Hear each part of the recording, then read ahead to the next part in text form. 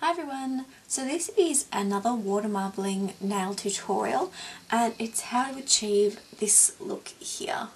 So it's basically gold and teal and I'm using two of the newer colours that I've bought, and that's OPI Yodel Me on My Cell, which is a nice dark deep teal, and Glitzerland, which is a golden colour. You'll also need a top coat of your choice, some tape. I use painter's tape so it doesn't stick to my nails, scissors to cut the tape, some Q-tips or cotton tips or whatever you want to call them, toothpicks just in case we get any little glooby bits, paper towel, and I find just a safety pin or a little pin just to actually draw through the effect. So let's get started. So first you want to cut the tape. So I've done all of my nails but one, so I'm only going to be taping up my thumb, and a strip about that long should be fine. Cut that just over halfway. Now the longer piece I'm going to wrap around my thumb, and the way that I do that is line it up with the base of my cuticle, just like so, and then wrap it around my thumb. Like that, so it's all the way around.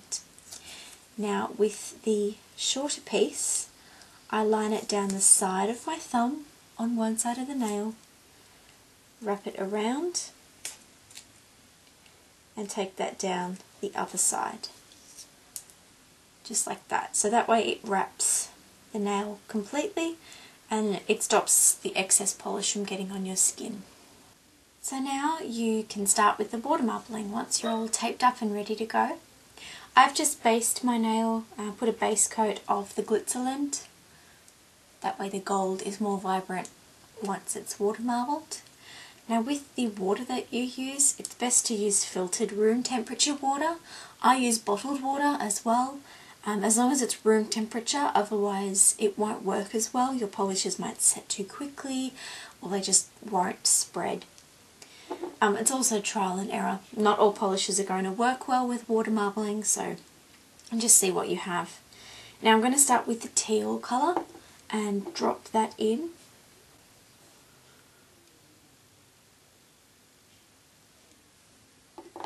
Then I'm going to do one of the gold.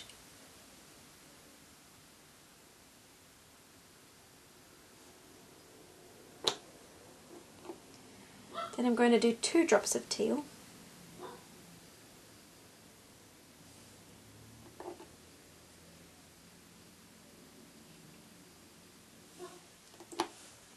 Then another of the gold. Then another 2 drops of teal.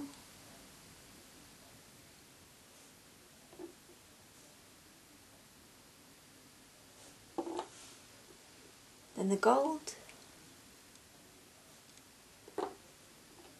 Then 2 teal again.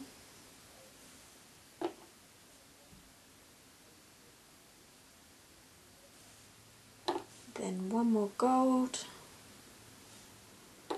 And then 2 more teal in the centre.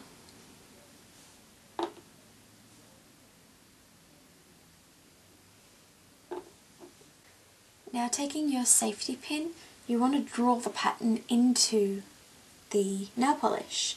It's best to find out where it's still wet, so sometimes this outside layer is still drying, so you don't want to use it through there. So this second layer here, I'm just going to start by dragging it in, and then just wipe off any build-up that you get, and keep going in, and in, and in. And you just lightly touch the surface. You don't have to dig in the pin the whole way, you just kind of drag it across the very surface. Now once I've done that, I'm going to drag it in the opposite direction to kind of form points or sharp parts. So drag it out, and out, and out, and out, and out, and out, and out. So you might get some gunky bits, so you just get the end of a toothpick and you kind of dig it in, and that will get rid of any of the gunky bits. And the last part is to just pick the position that you want your thumb to go in, find a pattern that looks good, so around here looks good.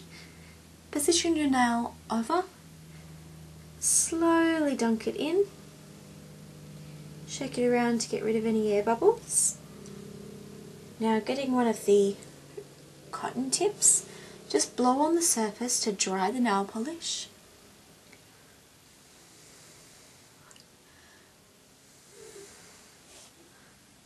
And then using the cotton tip, just swirl it around in the water to get all of that excess polish out.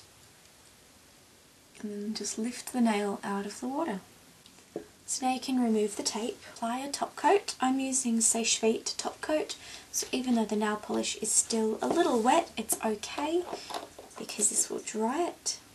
Now you may find that you do get little bits around the nail, just a little bit across the bottom where the tape doesn't reach, but just clean that up with one of the cotton tips and some nail polish remover, and you're done. So I hope you guys enjoyed this nail art tutorial, and I'll see you all again soon.